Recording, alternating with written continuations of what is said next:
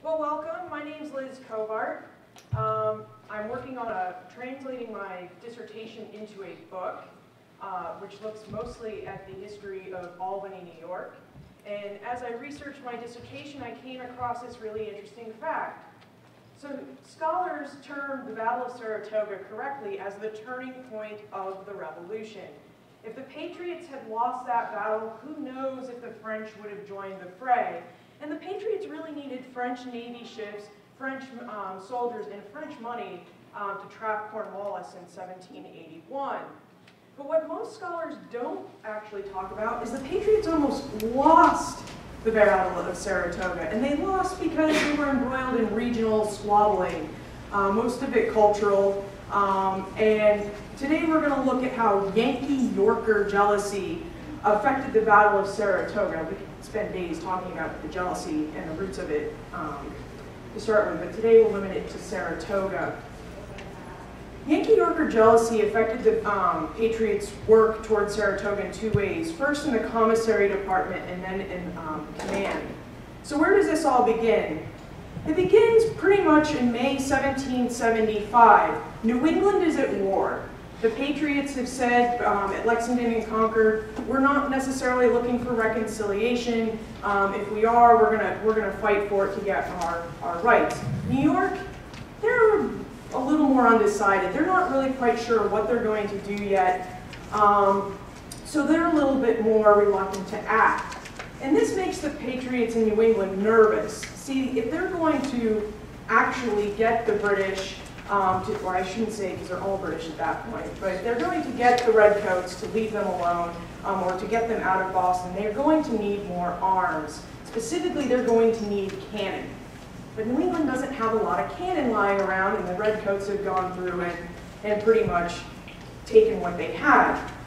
So the Patriots of New England looked to New York, specifically to Fort Ticonderoga, where there's just an invalid regiment of 15 to 30 Redcoats stationed at Fort Ty, but there's a lot of cannon. So Ethan Allen starts marching over with his Green Mountain Boys from what is Vermont. At that point in time, it's called the New Hampshire Grants. And Benedict Arnold comes up from Connecticut. Again, New York hasn't declared war, so when these guys, these Patriots, write to the Albany Committee of Safety and ask for help, Albany's like, well, we have to push you off because we can't act right now. So on May 24th, 1775, the New Englanders storm Fort Ticonderoga and take the cannon. They have a lot of men up there, and all of a sudden, they need food and supplies. So they write to the Albany Committee again and ask for help. At this point, the New York Provincial Congress has said, okay, we're going to get into the war, so go ahead, Albany, help these guys out. So Albany appoints 5 men to help gather food and supplies and to help the Patriots of New England do what they need to do at Fort Ticonderoga. This is where the confusion and the jealousy starts to develop on our path to Saratoga, is in this quest of supply. So not long after Albany supplies 5 men to handle the supply efforts, Connecticut appoints Elisha Phelps on June 7, 1775.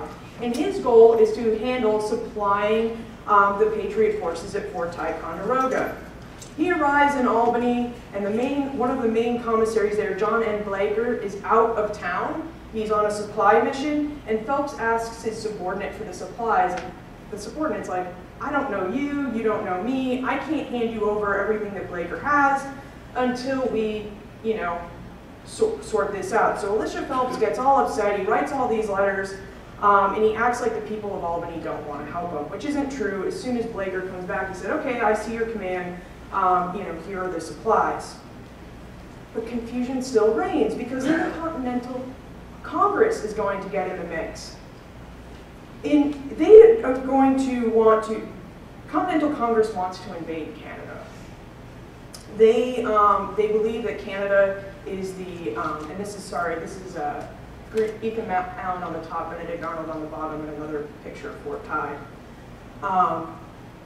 The Continental Congress is going to appoint Philip Schuyler to head the Northern Department. And what the Northern Department is tasked with is invading Canada.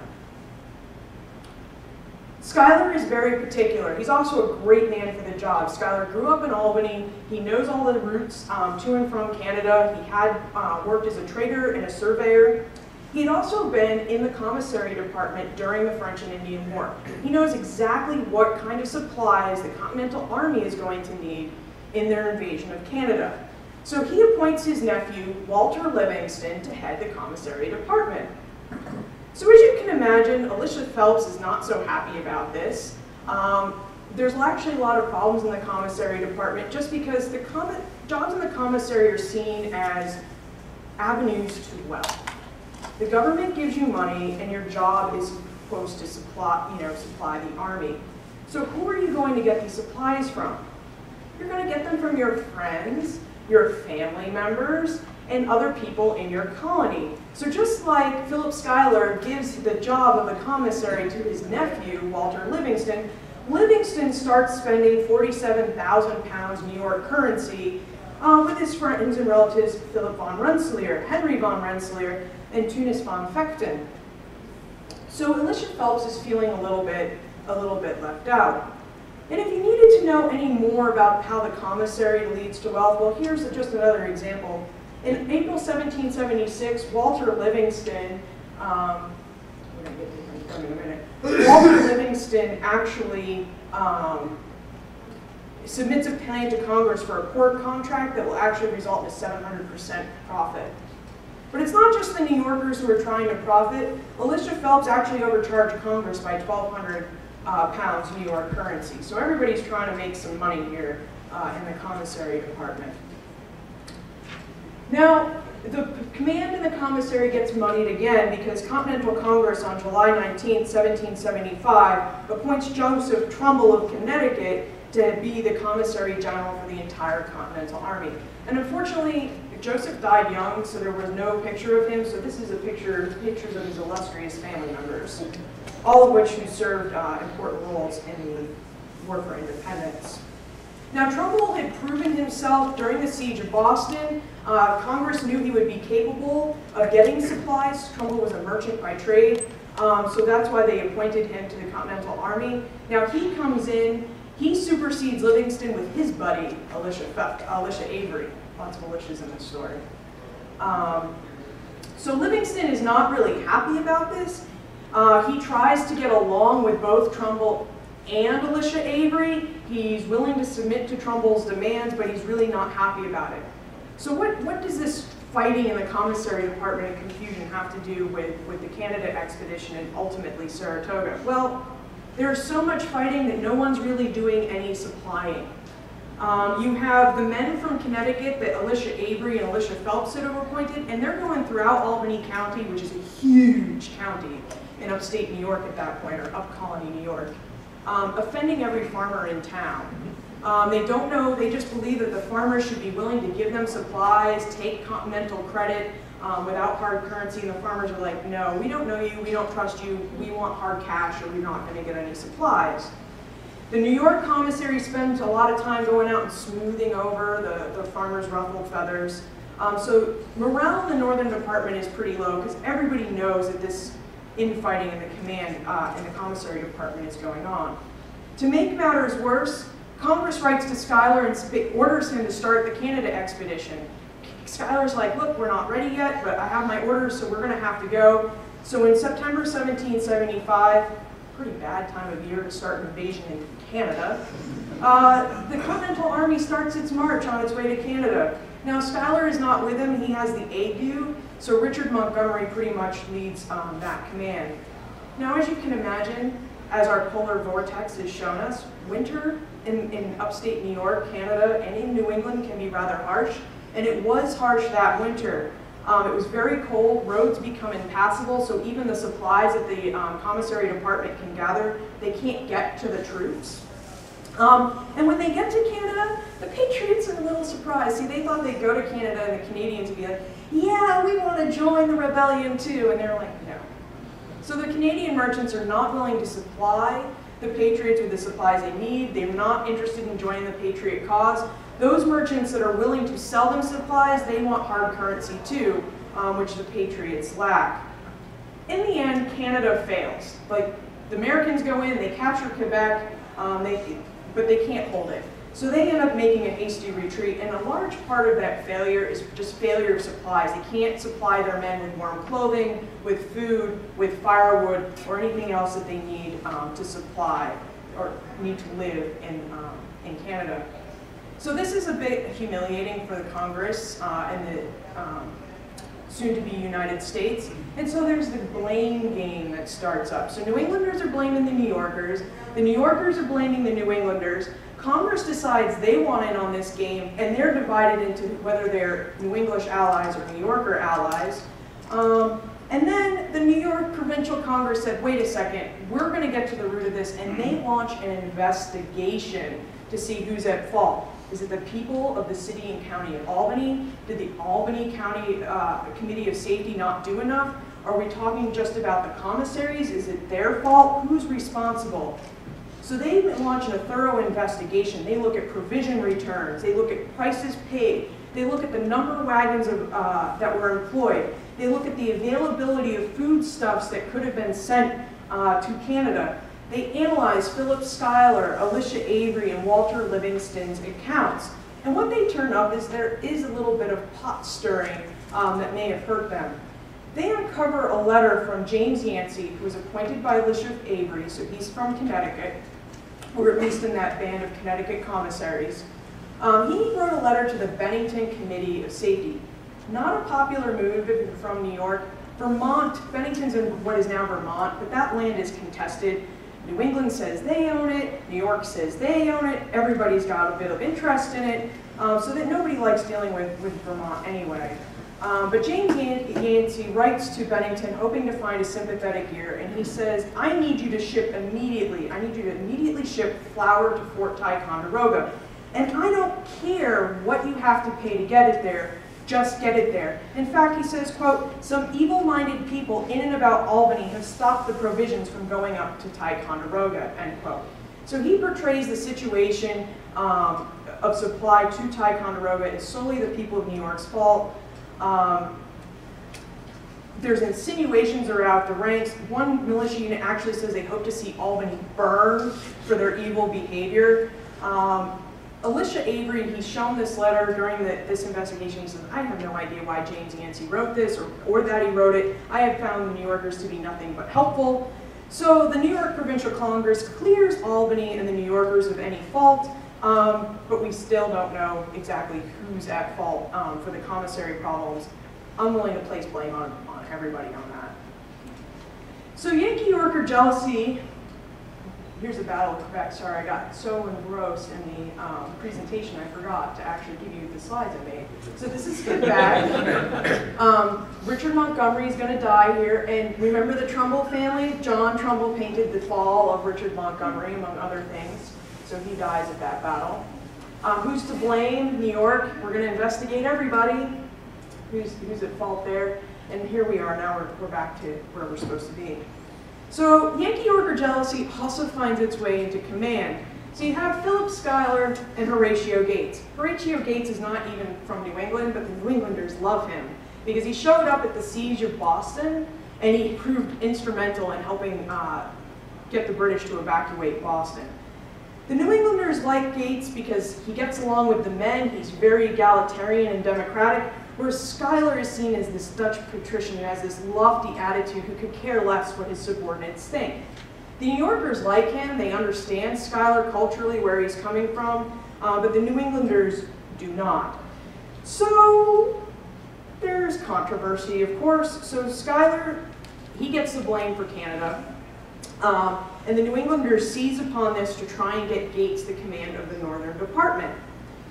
They start writing to their delegates in the Continental Congress, trying to get Gates the command. The New Yorkers are still sticking up for Schuyler, and so the Continental Congress decides, well, we're going to seek a middle path here. We're going to give Gates the control of the army in Canada. So this is happening actually just before they lose, the Patriots lose Canada. And we're going to give Philip Schuyler command of everything else.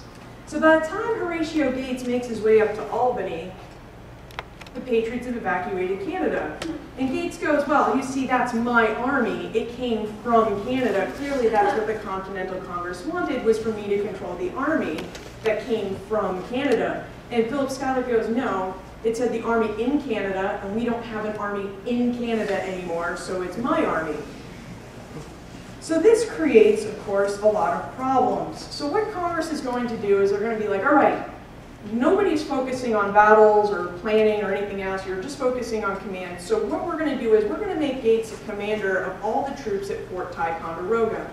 And that's one of the places that the Patriots fall back to, is Fort Ty. And it sits right on the Hudson River Lake Champlain corridor, so it's a really important point. And everybody, especially Schuyler, knows at this point that the British are going to come down from Canada, and he suspects they're going to march from New York City down the Hudson River.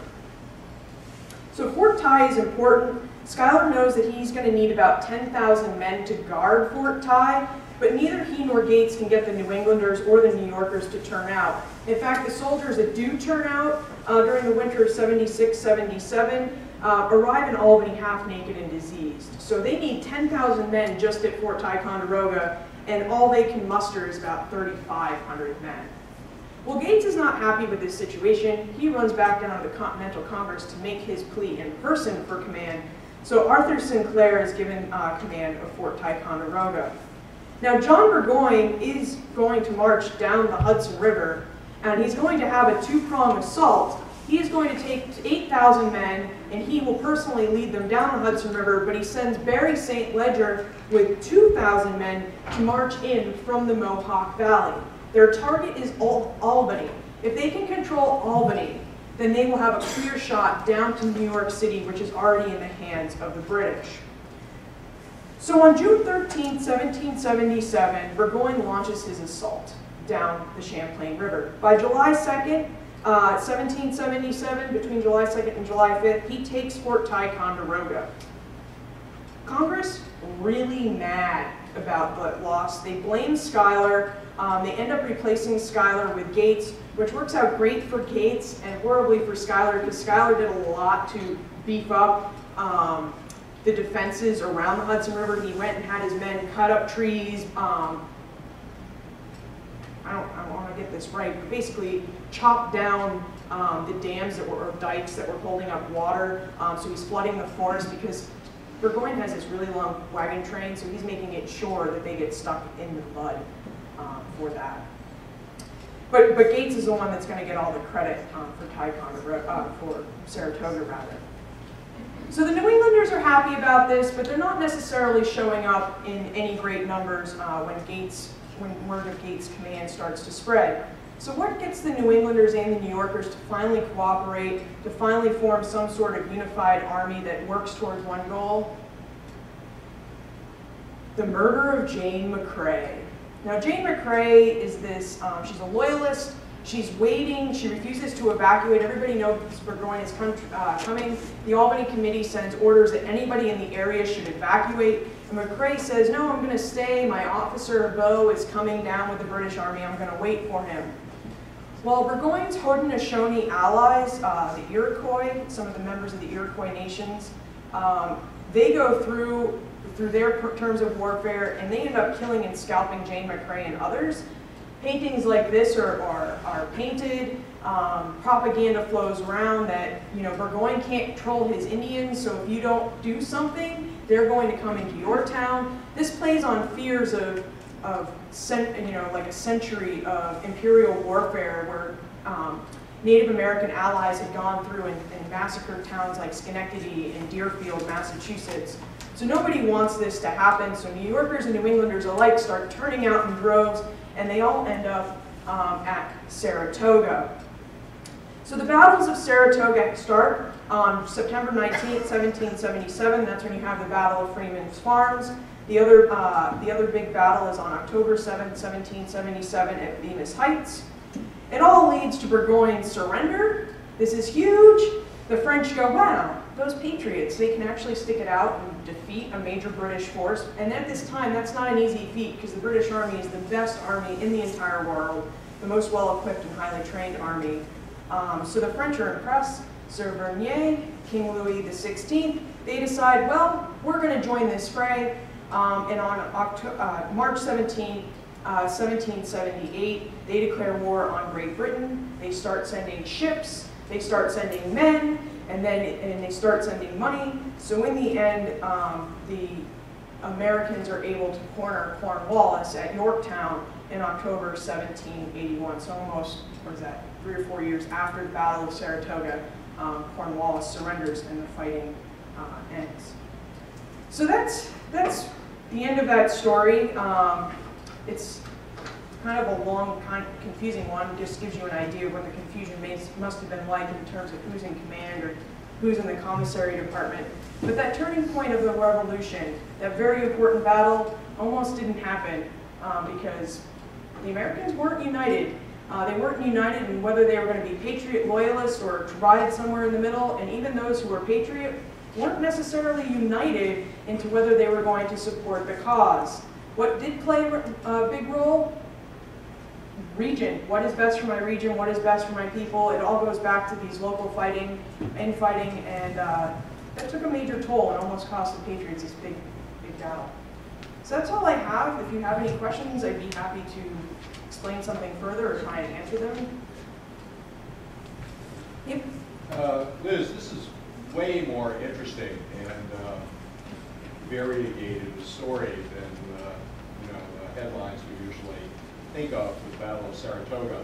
And did you say this came out of a dissertation? I mean, this sounds like way more interesting than it came out of a dissertation, and I like details, so there's a lot of details in that. I don't know how it all translated into the book, but I think this is about chapter 6, 5, 6 of the book. So where is this book in life? I'm going to call it America's First Gateway, and I don't know what the title after the semicolon will be, but it's going to look at how Americans form cultural communities to become American. So I'm actually a New Englander, but my advisor was like, oh, you should study New York, and specifically Albany. More on that later if you want to attend the post-revolution New England migration talk. But New England, it's founded by English people. In New York, it's founded by Dutch people who aren't all Dutch. So they almost have to become Dutch before they become British, before they become American. So it's a really neat, complex story. And this is just part of the story that plays in as war affects these cultural communities, and sometimes these cultural communities have a hard time adapting to the situations around them. So, okay. You made a distinction about Gates being in control of the Army of Canada and the other gentleman whose name escapes me, being in control of America.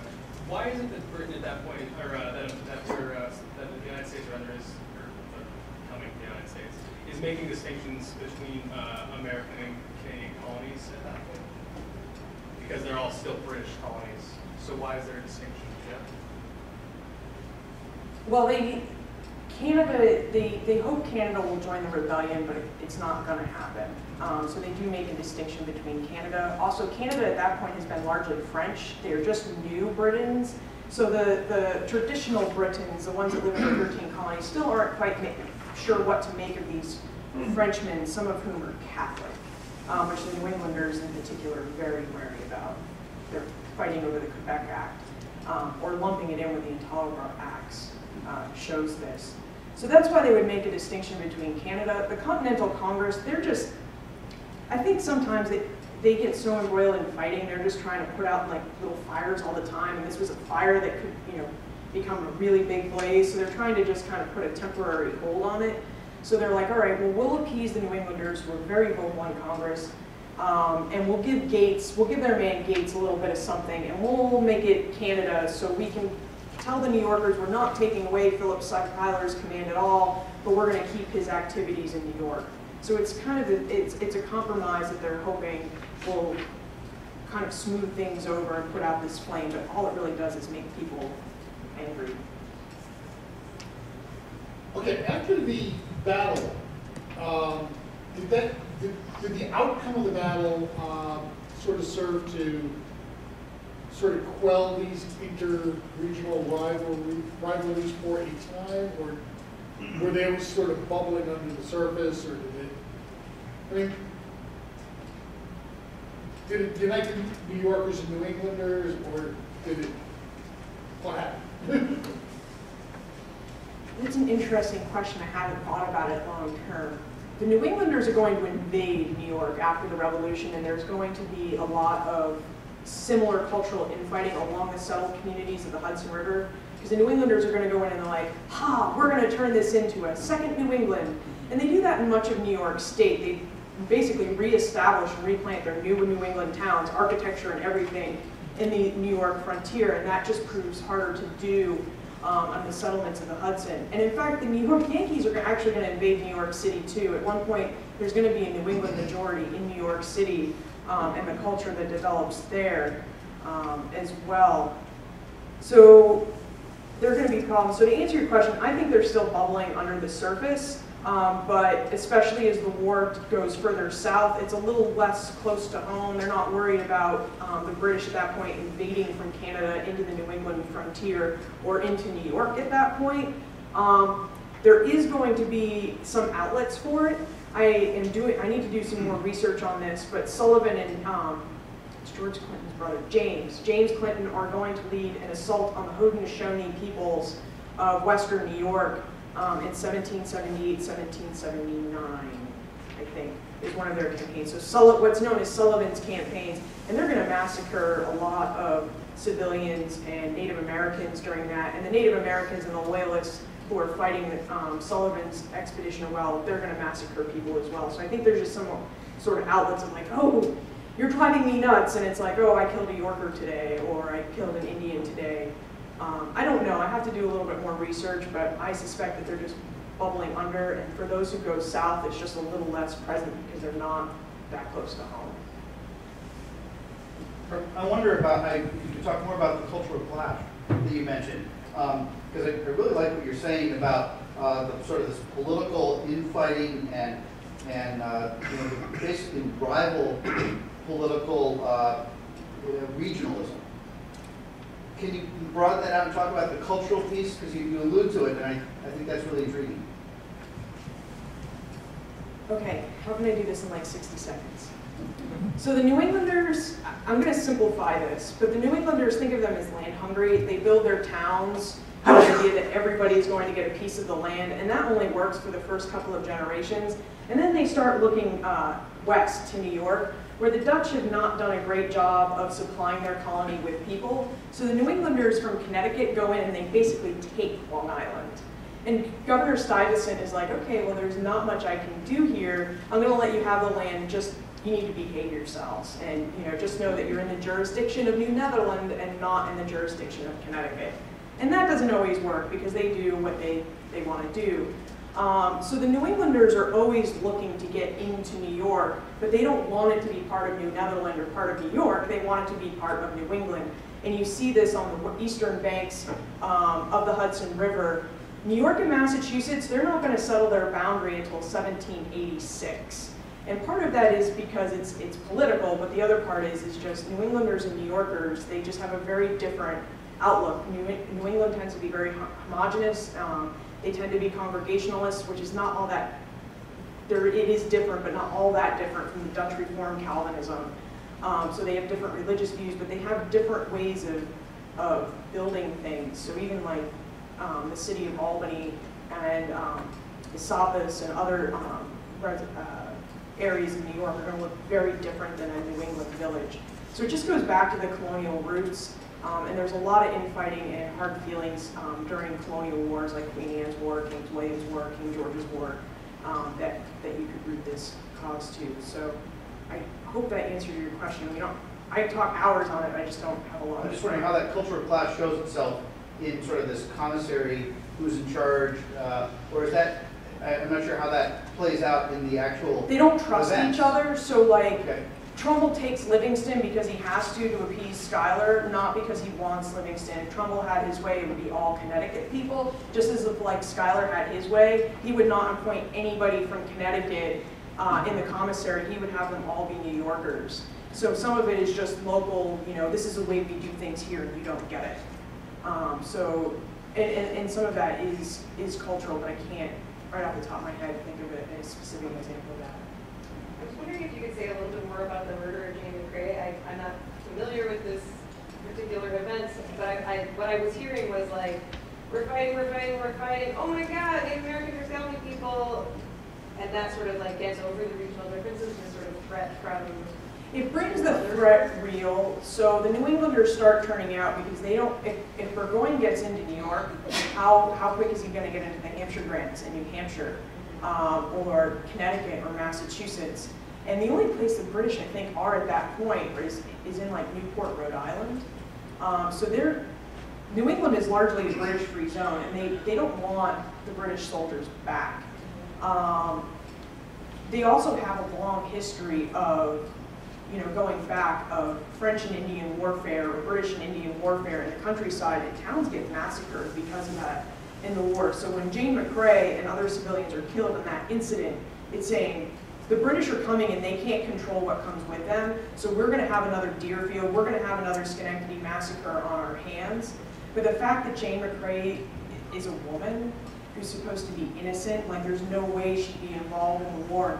She was waiting her bow. Most people would just forget the fact that she was a loyalist waiting for her British officer betrothed to come down with Burgoyne's army. It was just like she was an innocent.